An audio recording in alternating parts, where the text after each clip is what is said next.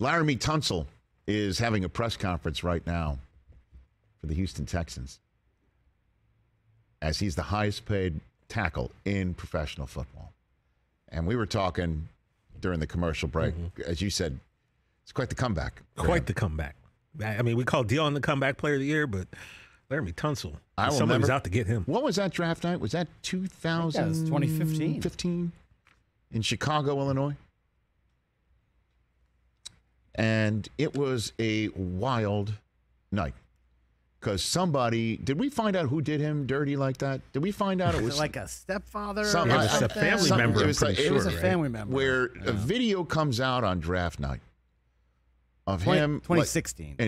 Like a Pineapple Express movie moment, okay? Dude, in addition to, by the way, don't forget that night, there were also Instagram posts showing off conversations between him and members of the Ole Miss football staff asking for rent money and right? utility money. Was it Hugh Freeze? I believe so. It was a total wild night, to the point where I'll say this story here. As you know, when I'm hosting an NFL draft, I stay off of Twitter. In the Twitter world, I guess since 2008, is that when I first joined Twitter? I don't know what my Twitter anniversary is. Hugh Freeze was the Ole Miss coach. Oh my gosh. I stay off of Twitter because Twitter is now faster letting you know who's about to be drafted than the commissioner.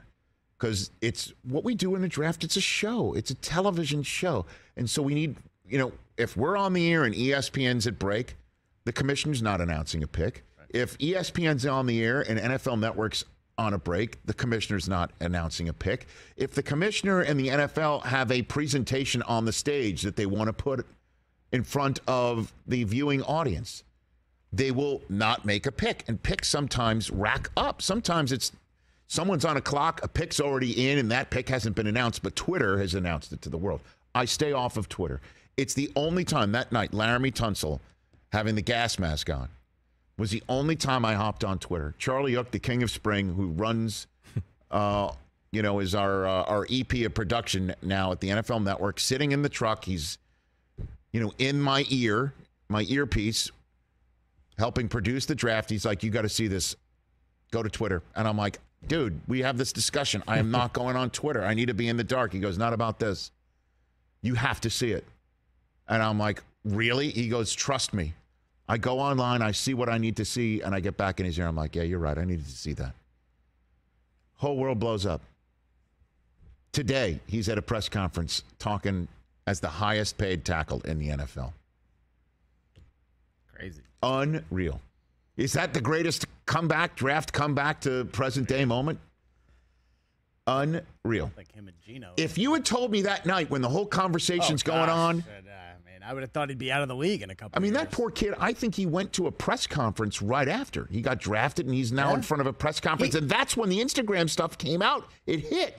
Remember, he was supposed to be a top 5, top 8 pick. Right. He went to 13. He lasted until. To Miami. Yeah. And I just remember, if you had told me that night, oh, by the way, in less than 10 years, less than 8 years, he is going to be the highest paid tackle in the NFL. I'd be like, get out of here. Mm-hmm. Get out of here. But he is. Good for him. Good for him. And good for the Texans. Good for the Texans. They got something brewing down there. They do. Glad you didn't say cooking like Laremy Tunsil did today. I just said that. Well, he said it. Well, he did say that's correct. You're fine.